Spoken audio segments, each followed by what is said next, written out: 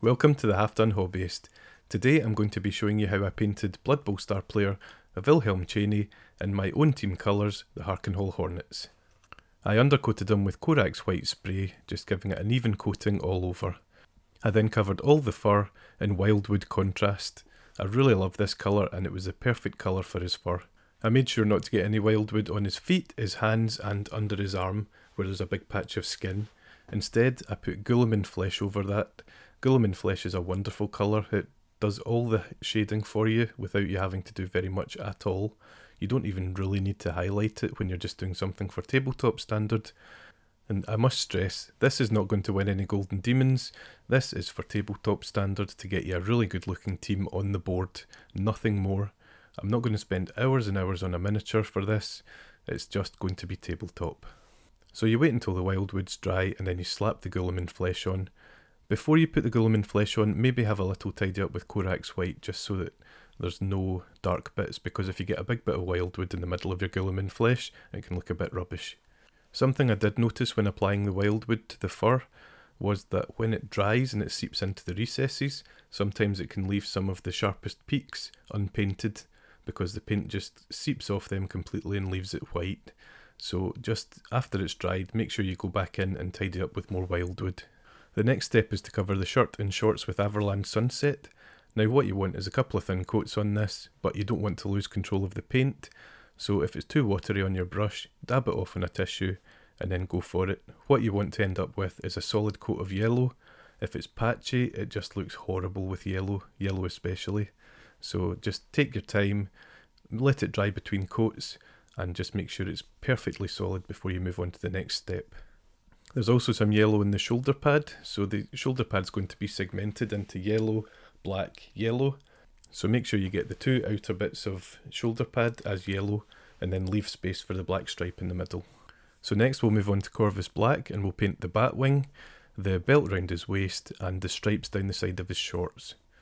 I started off by painting the strap across his chest black because I wanted that black leather, but that was a really stupid idea because he's going to have black stripes across his chest and it's all going to blend together and just be a big mess. So I changed that to Rakarth flesh. I couldn't make it brown because it would either blend with, if it was too dark a brown, it would blend with the fur. If it was too light a brown, like snakebite leather, it would blend with the yellow. So I went for Rakarth flesh instead. Metallics don't show up very well over a light undercoat. So what I did here was paint all the metallic bits with Black Templar contrast. It seeps into the recesses, it gives a really good covering and really gives a strong base for a metallic colour to go over the top of it. We're going to be using lead belcher for all the metallics. There's a skull on his strap and that was base coated Ushabti bone. It's just what I like to use and it comes out looking pretty decent. There's a band round his wrist that I painted Rakarth flesh and there's lots of bandages around him as well, so they're all Rakarth as well. After that I made sure to tidy up the yellow with Everland Sunset again. Making sure everything's dry, especially the Black Templar that we put on the metallics, I then went and blocked in all the metallic bits with lead belcher. Just make sure you cover all the metal to make it look solid.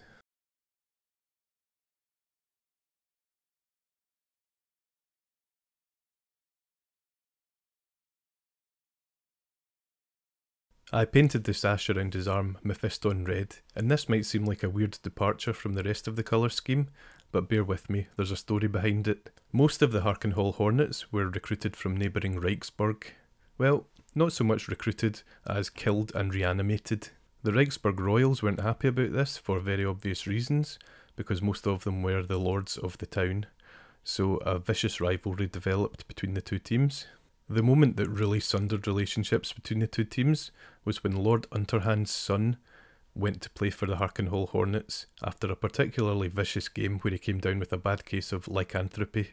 Wilhelm now wears Unterhand Jr.'s sash around his arm whenever they play the Reichsburg Royals, just to really rub it into Lord Unterhand. Needless to say, when the two teams do play each other, the Royals really try to hurt or kill Wilhelm. No luck yet. Strangely, sales of pure silver knuckle dusters in Reichsburg go through the roof before any meeting with the Hornets. Anyway, back to the painting. The ball is given a nice solid coat of Mournfang brown, and the reason I chose Mournfang is to differentiate it from the wildwood fur. The next bit is where the colour scheme really gets its character, and that is the black stripes. It's fairly easy to paint stripes. The best way to do it is one line across the top and then another line underneath the width apart that you want the stripe to be, and then you just fill in the middle bit, and then you move up the width of that stripe and then start another line, and then you put another line on top of that, fill in that bit in the middle. Really easy. If there's a gap between the lines, like a neckline or something, just make sure that all the bits line up so that you go straight across and it doesn't look wonky. So all you do is repeat that method until you've covered the whole shirt. The back of the shirt was especially pleasing to paint. The lines looked really good on that. And another thing you have to do is follow the folds of the fabric, but that's pretty easy to do. Now the next stage is a very satisfying one, and that is the wash. I know a lot of people turn their noses up at washes, but for the level that I'm aiming at, washes are absolutely fine. We don't need to go in and shade each recess or anything like that individually.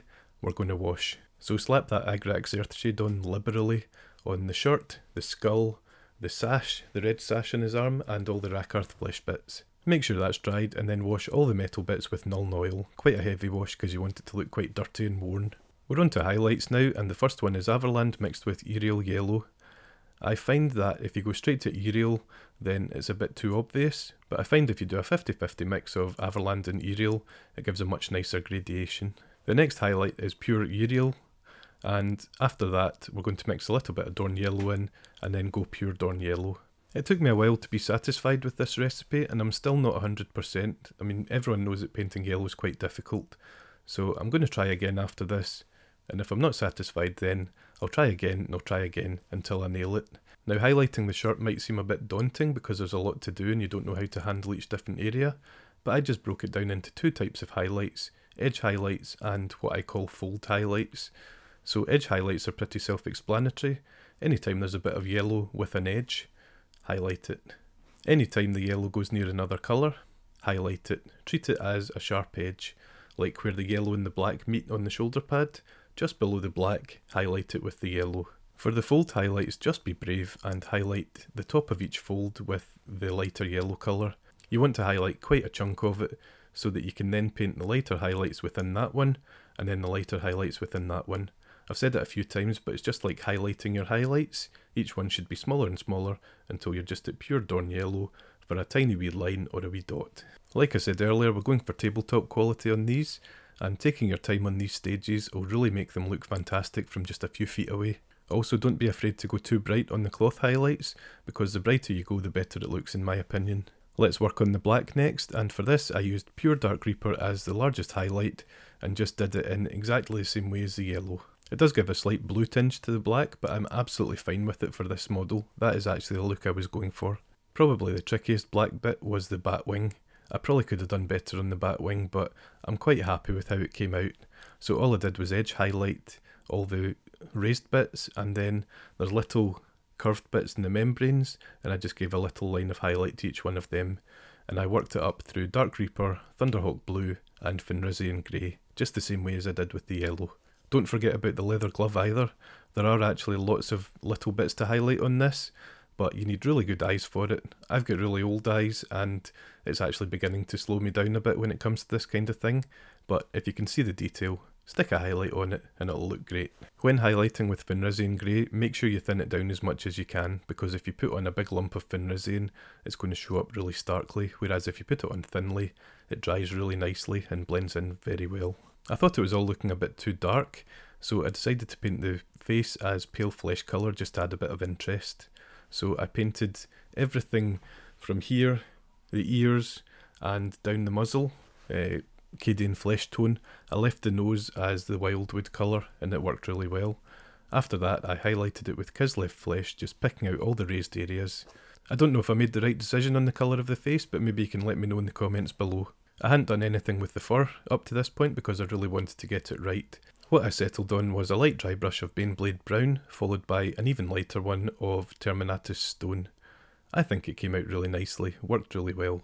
If you're new to dry brushing, get paint of the desired colour on your brush, wipe as much of it off as you can on a tissue, and then just drag it lightly over the texture on the model. The high areas will pick up the paint really nicely. You don't want to go too hard on your first pass, because you can always add more, but it's very difficult to take it away. Some people frown upon dry brushing, but it's much easier than painting each individual strand of fur. Dry brushing is ideal for fur in heavily textured areas like that. For all the Rakarth areas such as the strap, the little bit round his wrist and all the bandages, I highlighted with Screaming Skull. Just a very light edge highlight round all of these areas. If you wanted to take it another step further, it would be Pallid Witch Flesh next. For his little skull and his strap, I used the Shabty Bone on all the raised areas. For the dome of the skull, I just did a circle in the middle and then feathered it a little bit towards his eyebrows.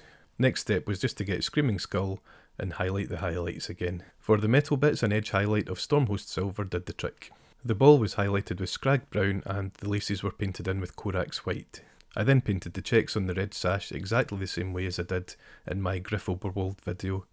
I got thin Ushabti bone, created a grid pattern, and then filled in each other check. Make sure that all the checks are painted solidly, and then you can highlight with Screaming Skull. You can make these checks look as good as you want just by going back and correcting your mistakes if you've got the patience for it. Like I say, tabletop, few feet away, no one's going to notice if your checks are a wee bit squee with. But you could go back with Mephiston Red and just make sure your lines are a wee bit sharper. I went back in with Mephiston at least once just to tidy things up a wee bit. There's a little helmet on his base and I painted that in Reichsburg Royal colours again. So it's just Cantor Blue, highlighted with Altdorf Guard Blue, and the face mask was painted with Retributor Armour. The whole thing was given a wash of Agrax Earthshade and then it was really blended into the base with Stirland Mud. The base was base coated in Steel Legion Drab, and then covered in Stirland Mud. After that was 100% dry, and it can't even be a little bit tacky because it will just run and create a big mess. I went in with watered down PVA glue all over the top of the base. After that I sprinkled grass on it and then let it dry completely before the next step. The final step is to get Corax White straight out of the pot, unthinned, and draw a straight line across the front of the base. And that's it, you've now painted your star player to a fairly decent standard. If you paint the rest of the team the same way, they'll look absolutely brilliant. I'm going to do a lot more painting tutorials this year. I haven't really worked out the ins and outs of the photography yet, but I certainly will, so stick with it. If you enjoyed this video then feel free to give it a like. If you want to see more like this, then maybe think about subscribing. Once again, thanks for watching, happy hobbying, and I'll see you in the next one. Cheers.